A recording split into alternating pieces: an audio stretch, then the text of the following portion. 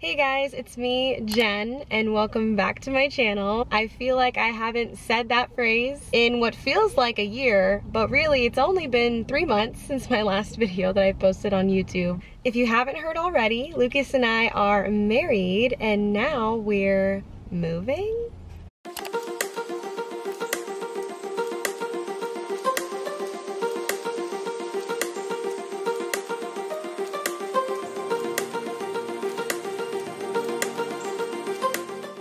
I'm sorry for the lack of content, but I'm also not sorry. Lucas and I have spent this summer constantly pivoting to what 2020 has given us. It's been taking a while to adjust to everything going on in the world. I'm sure everyone can relate that 2020 has been a roller coaster ride, and trust me when I say that Lucas and I have been adjusting to a lot of life changes these days. From the deployment to wedding planning to the wedding itself and now packing and moving. So you probably get the idea that we've been really busy this summer, so I promise I will catch you all up on all the things once we're settled in our new home at the end of this week. I'm talking to you now from the parking lot of a Starbucks in Spokane, Washington, with a car completely packed. I wanted to start the vlog last night or even earlier this morning, but I would be lying to you if I said that it wasn't emotional leaving this morning. So now that it's 5 hours into our actual trip, I felt like now the tears have been kind of pushed aside and we're ready to start vlogging the experience. So let me give you some context real quick. This summer, Lucas received military orders for a new change of station. So now we're on our way to our new home for the unforeseeable future,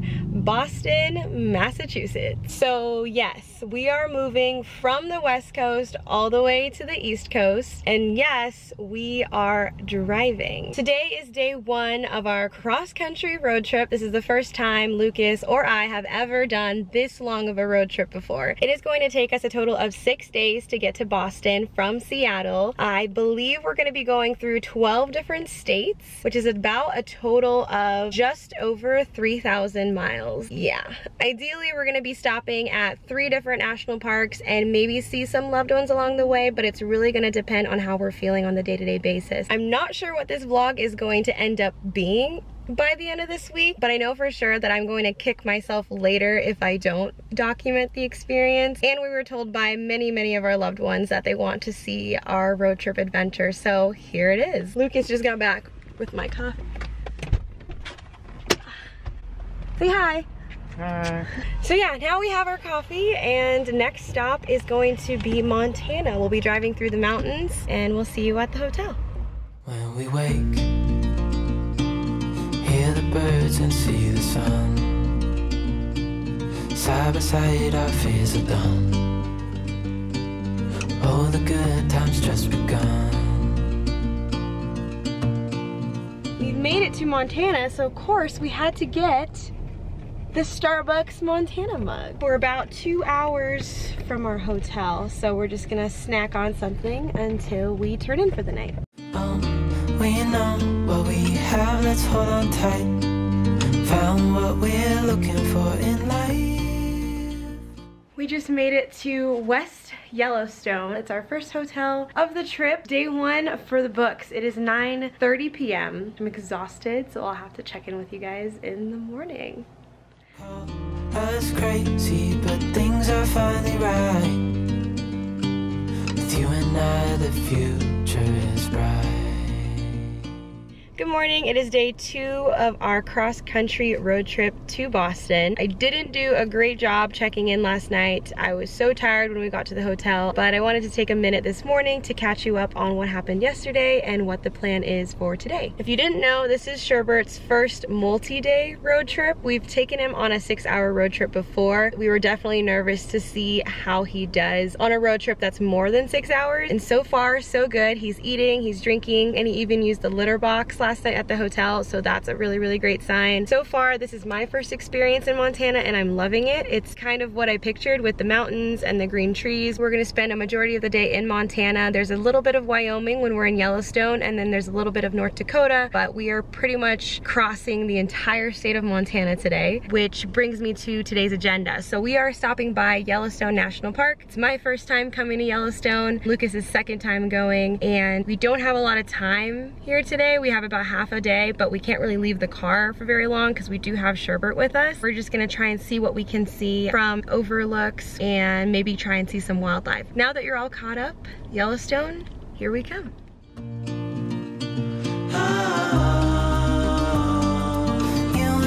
We got it. We don't need no more. Even in the hard times, you and I can weather any storm. Before I sleep, hear the crickets, see the moon. Drove over to Artist Point. It's about an hour or so from the Old Faithful Visitor Center. Super worth it. I think it's my highlight of the trip so far. Now we're gonna go try and look for some bison before we get back on the road to Boston. Side by side and through. No limit to what we can do. Oh, we know what we have, let's hold on tight. Found what we're looking for in life. Call us crazy, but things are finally right.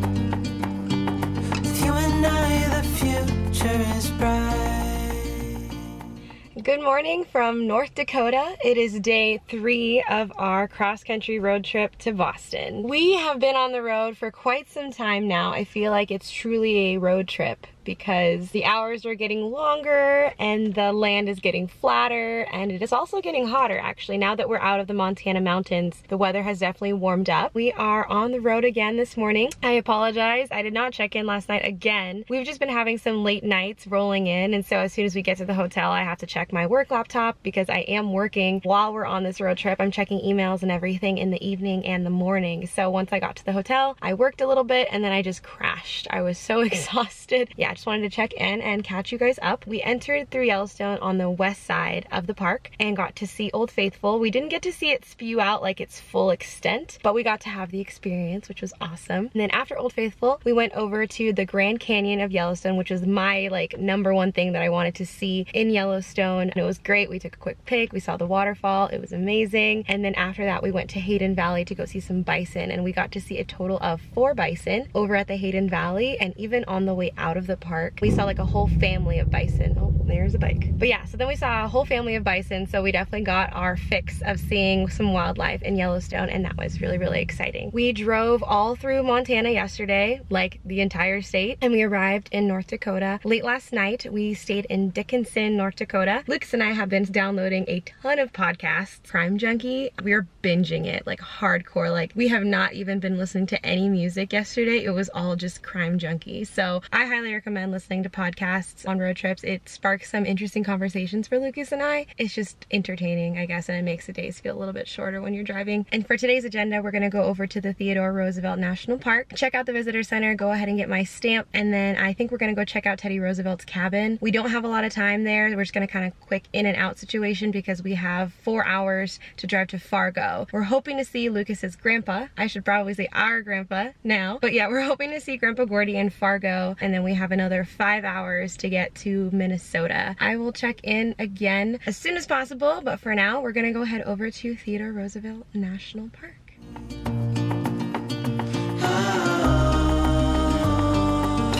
and I, we got it. We don't need no more.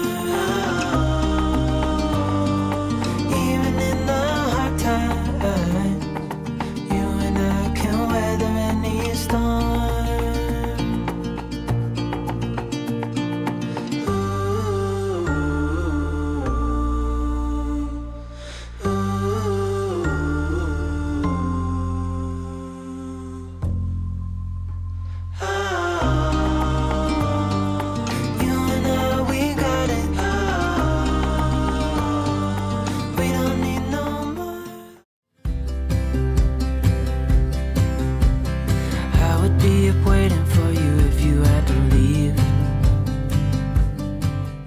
Good morning. It is day 4 of our cross-country road trip to Boston. We are more than halfway across the country, which is very exciting. Lucas and I had a moment where we were like, yes, halfway done. With that said, we are still having a lot of fun on our trip. We're making a lot of different stops and getting to try different things in each city. It's actually pretty cool because yesterday we went from farm country, total rural towns, and then we ended up staying in downtown Minneapolis, right in the heart of the business district, which is so funny to me. We went from farm to city really quick. So this morning we had a bit of change of plans, and so we decided to just kind of enjoy Minneapolis this morning. We went to go get some Caribou coffee because that's what Minnesota's known for, I feel like. We got the pumpkin white mocha and we ended up getting 2. So I got a hot one this morning, and then we also picked up iced versions for the road. We went for a short walk just because we've just been in the car for hours, really. So we went over to the Stone Arch Bridge, took a couple pictures, kind of walked around with our coffees, and then we ended up getting back on the road to get some gas, and now we're en route to Chicago. We don't have a lot of stops planned in Wisconsin. Our destination really is Chicago. Our original plan was that we were gonna go to the, I might say it wrong, the New Glarus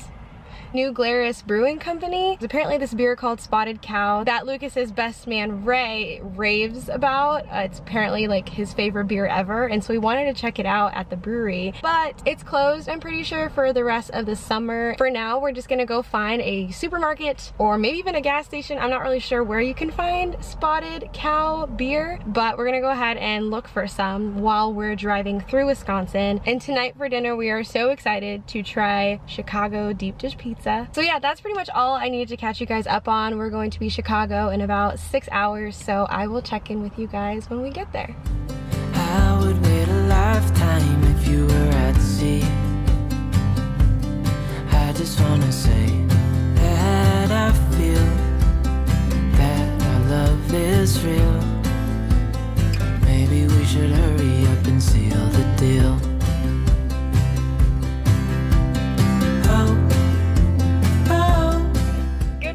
It is officially day 5 of our cross-country road trip to Boston from Seattle. Lucas and I are starting to get motion sickness in the car now, so I think we're gonna try and get some Dramamine. This is definitely the longest road trip I've ever done. I grew up road tripping, so like 1, 2 days, 3 days is like nothing, but I think once we hit yesterday and today, Lucas and I were like, let's take our time a little bit more in the mornings at the hotel, and like we decided to go for walks in the morning instead of like getting in late to the hotel at like 10 p.m. and then waking up at 7 getting back on the road. So we've been trying to take our time a little bit more these past couple of days, and I think it's working. We are in Chicago, Illinois, and I'm so excited to be in Chicago. I've heard nothing but great things. I know it's supposedly supposed to be like really windy and cold, but today it is beautiful. I think it's like 75 degrees and it's like 9 a.m. So it's gonna be a good day, and I have a few friends that are in the Chicago area, and if we had more time we'd probably connect with them, but this morning we're just gonna take it slow. I think we're just gonna try and check out the Bean or the Cloud Gate. I know it's nicknamed the Bean, I believe. And then we're gonna pick up some Garrett popcorn, caramel corn and cheese, I believe. Lucas had some at the Chicago airport a couple years ago during a layover, and he's just talked about it nonstop, so I gotta try it. So those are the 2 iconic Chicago things that we've chosen to do today before we head over to Ohio and then New York tonight. So tune in for if we're going to end up seeing the Bean or not. I don't know if Millennium Park is going to be open or not because of COVID, but I guess we'll see. I just wanna love you right. Oh, oh, love you till the end of time. I just wanna hold you for forever. Every day you're making me better, 'cause a love is rare, and I wanna take you there.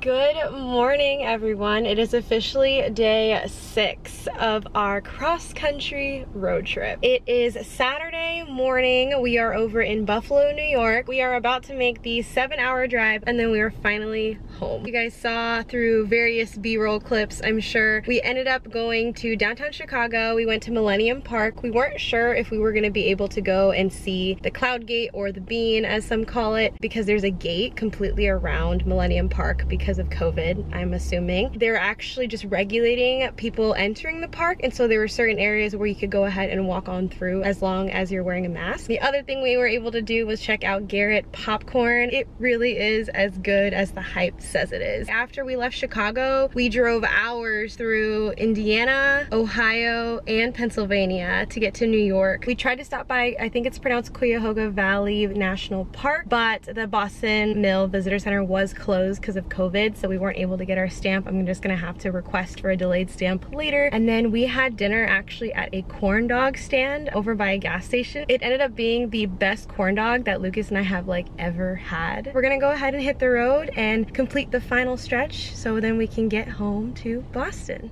Give it all away to do it all again. Make our love a story that would never end. Never thought I'd feel so alive, looking in your eyes. I just wanna love you till the day I die. Hey guys, checking in for the very last time during this video. Lucas and I just made it to Massachusetts. Took us about 6 days, and 3,500 miles later, we have finally arrived to our new Boston home. I feel so grateful that we were able to make the road trip rather than just fly. We were able to see so many different places that we wouldn't have seen or experienced if we flew. So I'm super happy that we made that decision. We literally went from the mountains of Washington, Idaho, Montana. Then we got to see like the farmlands and the flat plains over in North Dakota. We also got to see cities like Minneapolis and Chicago. It was literally an experience that I wouldn't trade for anything. I'm so happy that we drove instead of flying. It also made the experience just much more real. I think it made us like really think about how far away we really are moving from Washington. It also made us super grateful that there are planes, and so that way if we ever want to go home, it's literally just a plane ride away rather than another 6-day trip. This experience is definitely something that I can check off my bucket list. I've always wanted to do a cross-country road trip like this one. Are we gonna do it again? Probably not, but not because we didn't have a great time, but because we think it was really convenient to make this trip at this point in our lives when we don't have kids yet and we only have a cat, no dog. So if this cross-country road trip was ever gonna happen, now is the perfect time. It's funny because at the very beginning of this video, I was pretty sad, pretty bittersweet and heartbroken about leaving home just because I was born and raised in Washington. But now that we're here in Boston, I am so excited to just start our lives here. I feel like I've been in such a limbo the past few weeks just because I knew we were moving soon. Even though life didn't go quite as we originally planned and we had originally thought that we'd be starting our lives as the Swansons in Washington, we are so grateful for this opportunity, and I'm so excited to build our new home here in Boston. With that said, our next video is actually going to be a moving vlog. So that's going to include a walkthrough of our empty apartment. It's going to be like a quick little tour video of our new space before everything gets moved in. So excited to be able to share this experience with you guys through this format. Originally, my YouTube videos were just made for family that were out of state of Washington, and now I feel like creating these videos is our way of engaging with our family that we've left behind in Washington now too. Thank you so much for watching our cross-country road trip video. I hope you're looking forward to our moving videos coming up next. So until then, I'll talk to you guys soon.